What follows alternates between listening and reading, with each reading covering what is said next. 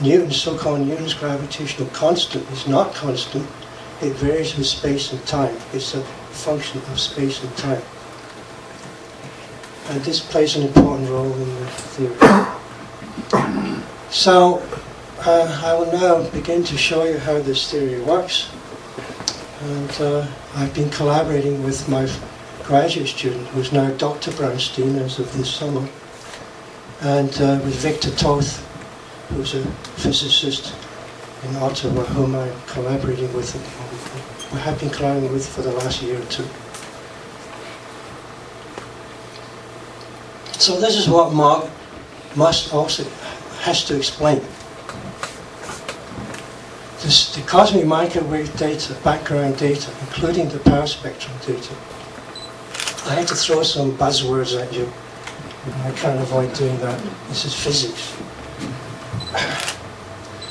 The formation of galaxies in the early universe and the growth of galaxies. Gravitational lensing data for galaxies and clusters of galaxies. Gravity acts like a lens. So when you have light coming from some distant source, and it passes near another source, a body, the second body acts as a lens, gravitational lens. The bullet cluster, these are colliding clusters that are observed out there in the universe. You had to do n-body simulations of galaxy surveys. So there's a large number of galaxies, and you have to do computer calculations where these galaxies are each treated as a body, and you have n of them, and this makes up the structure of a galaxy when you do these computer calculations. Finally, you have to explain the accelerating expansion of the universe. Or maybe not, as we'll find out. Because maybe the universe is not accelerating. This is just a confusion, okay? Sorry, this is the way it is. So, when Einstein published his theory in 1916, there was a brilliant idea to say that matter warps space-time, that matter actually deforms the geometry of space-time around a body with matter. And this is what gravity is. It's not a force. This is a brilliant idea. However, he had it easy, if I may say so, because he had three predictions. One was the orbit of Mercury, which is the planet closest to the Sun. It has a Rosetta shape, and it's an open orbit. And he correctly predicted what's called the anomalous precession of Mercury, which was discovered by the French astronomer and mathematician Leverrier, Joseph Leverrier. Then he had the gravitational redshift of light from, say, the surface of the Sun, which was not confirmed at all, and the bending of light by the Sun. And this wasn't confirmed or understood, observed until 1919. Even then, the data in 1919 was not very good. But he had Sir Arthur Eddington as his media person, and Eddington made him famous, okay? Things are not so easy today. I haven't found my Eddington yet, but I'm looking for it. So, today, when you construct a gravity theory, it's horrendously complicated because you have a huge amount of data to fit.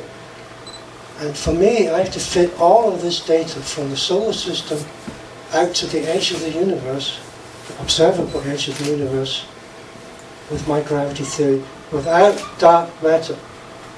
And once I fail, and it doesn't work, I have to start with including a lot of dark matter, I quit. I have a piece of paper signed privately, endorsed it. Once this happens, I quit. So it means that dark matter either exists, really, or I have the wrong theory.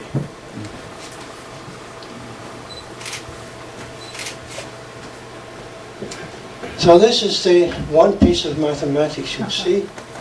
This is called the action principle, the action. And this is the underlying master equation of the whole theory. Once you start with this action, then you do what's called the variational principle, first invented by the French mathematician Moffat, and elaborated by people like Lagrange and Hamilton. And this gives you the field equations.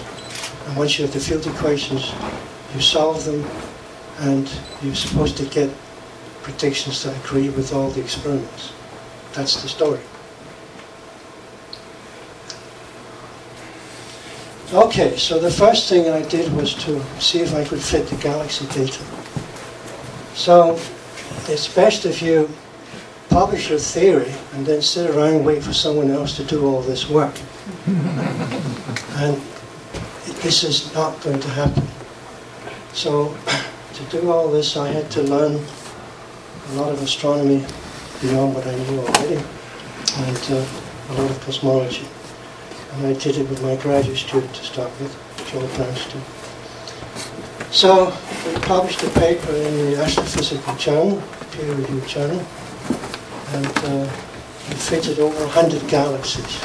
These are the rotation curves of galaxies. That is the velocities of galaxies as they rotate inside the galaxy in circular orbits. And it works. Okay. So it turns out that in MOG, when you go from the center of the galaxy out, the gravity force, or the geometry, or the strength of gravity increases. And it speeds up the stars that go around inside the galaxy. And then the strength of gravity decreases again outside the galaxy, and you get back Newtonian and Einstein gravity and what's called Kepler's laws. So hence Kepler, the famous astronomer, mathematician from the 18th century. So these are some details which I don't want to go into, particularly the Tully-Fisher law has to be satisfied. And so let's get to some results.